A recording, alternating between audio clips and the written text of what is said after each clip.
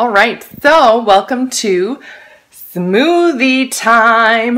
A few basics, few essentials for making a smoothie. You need to make sure you're adding protein, fat, and carbs. Now this is one of my personal favorites. I got my blender, slices of frozen banana, some frozen berries. It's an organic berry mix, frozen organic bananas, and then these two blocks are frozen greens. So I've juiced them previously.